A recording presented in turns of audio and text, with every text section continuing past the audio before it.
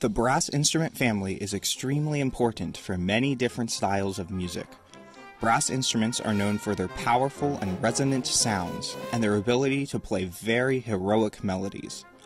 Most brass instruments, just like you might expect, are made out of brass. The main brass instruments are the trumpet, French horn, trombone, euphonium, and tuba. Let's take a look at the characteristics that make brass instruments unique. As you may already know, sound is produced by vibration. To create a vibration in brass instruments, musicians have to close their lips and then blow air. When musicians blow air through their closed lips, it creates a buzzing sound. Brass instruments produce sound when a musician buzzes directly into the mouthpiece of their instrument. Brass instruments can make the instrument produce a higher or lower pitch by changing the pressure of their buzzing. This means that brass musicians can go from the low register of their instrument to the high register of their instrument without even moving their fingers.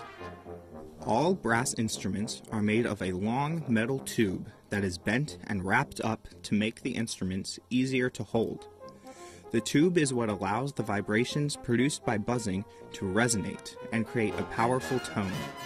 The more tubing there is, the lower the instrument will be.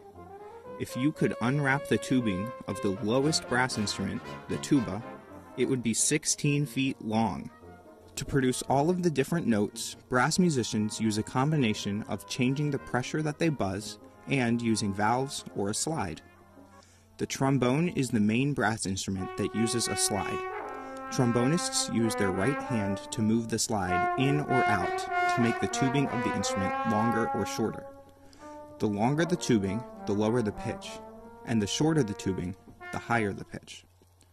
Trumpets, horns, euphoniums, and tubas all use valves. When a brass musician presses down a valve, it redirects the air to go through more or less tubing. When the air goes through more tubing, it creates a lower pitch. When the air goes through less tubing, it creates a higher pitch.